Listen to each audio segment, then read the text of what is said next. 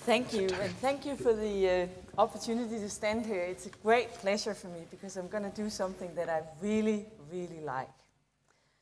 But I want to tell you first that I think that one of the most important aspects of the industrial PhD program is that it offers a fantastic opportunity for knowledge sharing. Knowledge transfer and knowledge sharing has been a key focus point for ATV during the last 75 years. Eventually, other parts of Danish society caught up with it, and research policy of today has communication of knowledge as a central phenomenon. Today, nobody will disagree that if knowledge is to have effect for the betterment of society, it has to be communicated and shared with relevant actors and institutions. In this situation, we have to realize that knowledge travels best on two legs. Effectful knowledge is not a resource that can be packed into neat little packages and distributed through the mail system. If knowledge is to have effect, it has to be communicated by a person who is deeply engaged and who has a deep intrinsic motivation to share knowledge, to collaborate about its uses, and also sometimes to just get the message across. The beauty of the industrial PhD program is that it offers the perfect framework for young people of such a build to develop their skills of collaboration and communication. I have worked with a large number of industrial PhD students, and I've always been continuously thrilled to experience how dedicated these young researchers are to the task of making knowledge useful through sharing. And I'm therefore here very, very proud to be here to present the Communication Award of the Industrial PhD Association. The association is built totally on voluntary work by the PhD students themselves. And it's doing a great job of facilitating network and exchange of experiences between the industrial PhD students across a variety of fields. Its work is sponsored by ATV, of course, and I'm proud to be a member of that organization that sort of made this child and is now still supporting it. Other sponsors include the Ministry of Education, the Alexia Foundation, the COVI Foundation, Novo Nordisk, Novozymes, and Lundbeck Research. And in collaboration with these sponsors, the Industrial PhD Association has initiated this annual award, annual communication prize. Each of the participating PhD students has written a short article about a central piece of research-based knowledge.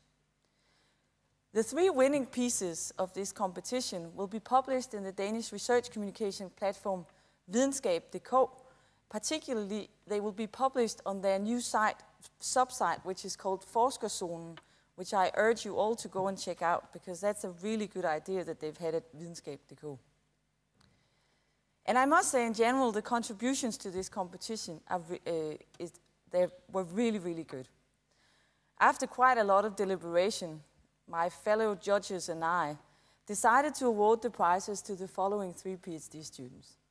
And before I mention their names, I just want to say that all of their contributions were chosen because they all were interesting and they gave us a wish to learn more about the subject that they were about.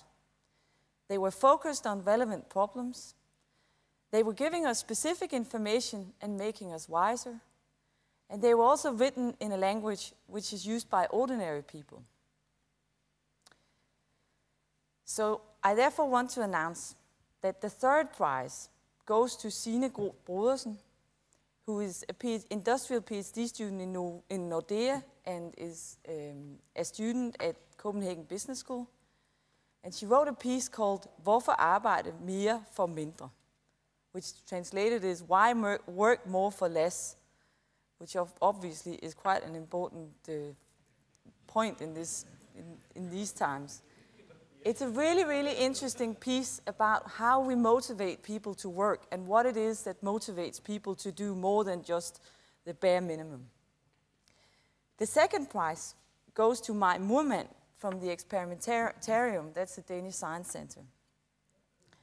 She wrote a piece called Danske gymnasieelever taler naturvidenskaben ihjel, which is translatable into Danish high school students talk science to death.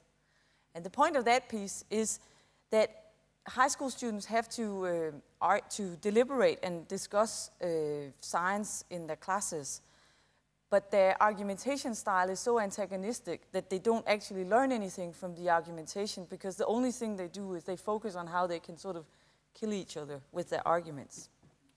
So that's also really, really important and right on spot on for what ATV is interested in. But now I'm really, really happy to announce that the first prize goes to Louise Klinge Nielsen. And she's a PhD student at Copenhagen University, and she's employed by the University College of Metropol. And she wrote a piece called "Skoleelever taler mindre, når læreren skælder ud." Skoleelever lærer mindre, når læreren skælder ud. Which is, school kids learn less when the teacher scolds. Which is a really, really interesting phenomenon. So we might think that, well, now they have to sit down and shut up and listen to what is going on in school, but actually that makes the pupils in school concentrate on a lot of other things than actually learning something. So it's a fascinating piece. And I want to say, Louise, you win this prize because your article is very well structured and it has a clear angle. It's dealing with a very important problem. It's written in a very lively language and with very good use of empirical quotes. So the kids come to life in the piece. They speak directly to the reader. And it's also telling the reader something which is very, very important and which will make a difference in the future. So I just want to say congratulations. It was a pleasure reading your piece, and I'm really looking forward to see how you use your communication skills in the future. So I want to invite you up here to get this small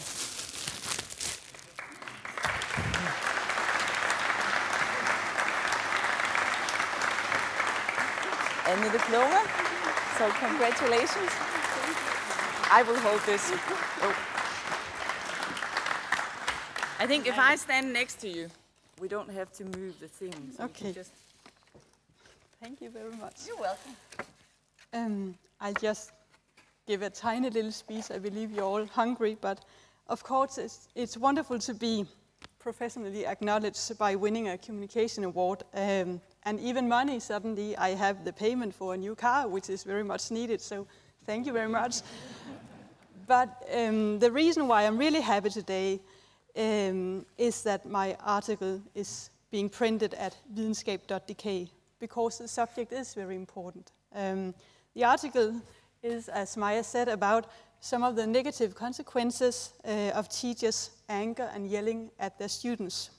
It reflects some of the results of my industrial PhD about teacher and pupil relations, where I also show the miracles that some teachers create every day in the classrooms. The new generations hold the future in their hands, and it is so important that our schools prepare them well for this task. So I hope my article can put focus on the importance of positive teacher and pupil relations for pupils' learning processes and for their personal growth, because that is the overall intention with my industrial PhD project. So thank you very much. Thank you,